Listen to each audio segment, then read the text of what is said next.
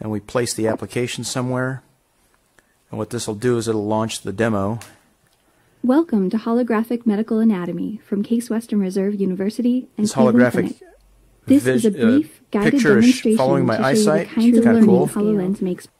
Okay, Look so we need around. to Do you see a green disc? orient the This is your demo. We air tap. Structures and organs. Three-dimensional holographic models can dramatically change the way we learn and the way we teach. So this is a hologram, so we can walk all the way around it. When our full holographic medical anatomy through it. module is developed, a virtual narrator like me can guide you through learning objectives.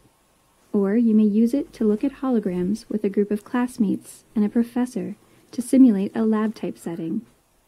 You may also use it to study on your own or to participate in class remotely. And even if you don't have HoloLens, you can access this module from a conventional computer screen. Although you can access it from a computer, I don't think the experience would be as nice without the HoloLens. Next. Using HoloLens, we can explore whole biological systems individually or together. Next. In the skeletal system, we can see the individual bones of the arm and how they connect to the muscles. And we can see the muscles of the face and how they control our expressions.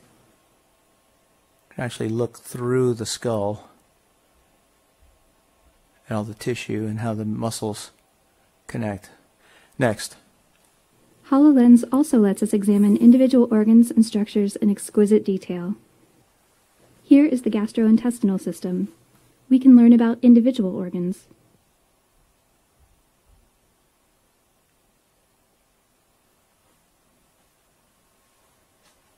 Next. In gross anatomy, or even in a surgery, we are often limited to a front-facing view of these organs. With HoloLens, you can walk around the patient for a more comprehensive perspective. Notice how the best view of the pancreas may be from behind the patient model. Next. Let's learn about some of the regions of the brain. The occipital lobe processes vision with special sensitivity to edges, contrast, and motion. The frontal lobe controls movement, speech, problem-solving, and emotion. And it lets you interact with it with a voice. Beat. Okay, so you can kind of look at this ginormous heart and look into the function of it by cutting into one of the chambers and actually looking at a valve and how they operate. Probably a view that would be very difficult. And now, have fun exploring the heart. Condition 1, normal heart rate. Now take a look at this healthy human heart beating at a level of 80 beats per minute. A normal heart rate is defined by 60 to 100 heartbeats per minute in resting adults. Bradycardia is, per definition, below 60, and tachycardia above 100 beats per minute.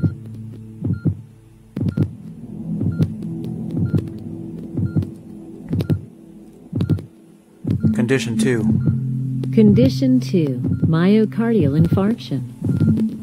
Let's look at condition 4. Condition 4, Condition 4, atrial fibrillation. Unlike ventricular fibrillation, atrial fibrillation is not directly life-threatening. Approximately 70% of AF attacks are not even noticed by the patient.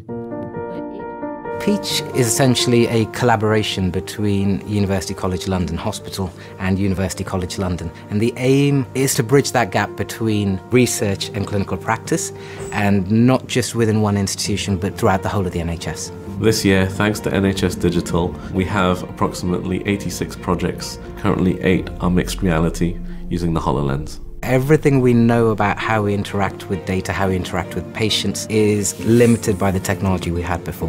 What we're doing is exploring new ways of working. Surgeons and most people aren't trained to look at CT data, which is just layer after layer cuts through the body, and it's very difficult to equate that with the person they're operating on, the 3D model. So what we're trying to do is make that whole process a bit easier. At the moment, we're focusing on developing the actual pipeline from CT scans to 3D models. We've got machine learning organ segmentation, so it automatically extracts the kidneys from CT scans and then delivers it to Peach. Having that presented gives the surgeon a good idea of what approach to take to surgery and whether it's feasible or not. What it'll do for a patient is to inform them of what their tumour is like and gives them an insight into their own body. Every operation presents a challenge for the surgeon. After all, they bear the responsibility for the successful outcome of the procedure. To minimize such risks, Apocular is developing a mixed reality application that enables surgeons to view CT and MRT imaging of the patient in 3D during the operation. The digital images are generated from the original CT or MRT scans and loaded into the mixed reality headset. A comprehensive representation then appears, complete with all the anatomical structures. This can be freely positioned in the user's field of vision. The real-life environment of the user remains completely visible at all times, presenting a big advantage over virtual reality. The application recognizes the individual patient and immovably fixes the 3D scans to the surgical site. Using gestures and speech commands, the surgeon can then remove superfluous layers and structures, adapting the 3D image to their requirements. The high digital precision greatly increases the safety of the surgical intervention, as mistakes resulting from anatomical misjudgments are avoided. The mixed reality application from Apocular revolutionizes surgical procedures, providing huge gains for precision, error prevention, and quality control. It also leads to considerable reductions in cost due to time saved.